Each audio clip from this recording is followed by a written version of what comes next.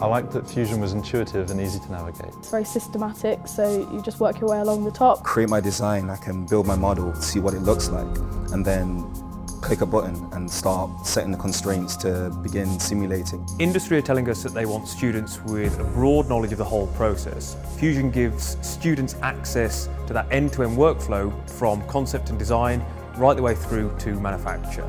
Fusion seems to have a very holistic approach to the design process, from the initial sketches, which you can then turn into components, which you can then assemble to see how they work together. Cloud storage actually makes it a lot more convenient, both to work with Fusion, but also for the students in terms of teaching and accessing their work.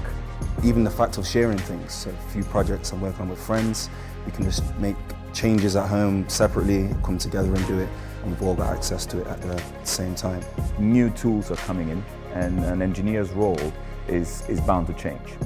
So generative design is an example of that, of how the profession of engineering is changing. Today's students and future engineers will have to be able to adjust to the new developments. Generative design is almost something from the near future, and students being trained at it shows them, well, for one, they're trained on what is cutting edge right now, and two, of where the sector is going. What excites me about generative design is the exploration of what is potentially unknown.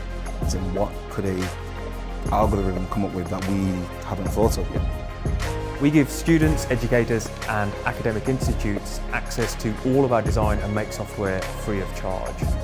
We then provide access to a huge range of online tutorials, content, forums and communities so that students can learn the same tools that industry are using. So I look forward to being a part of that process and journey into the manufacturing of the future.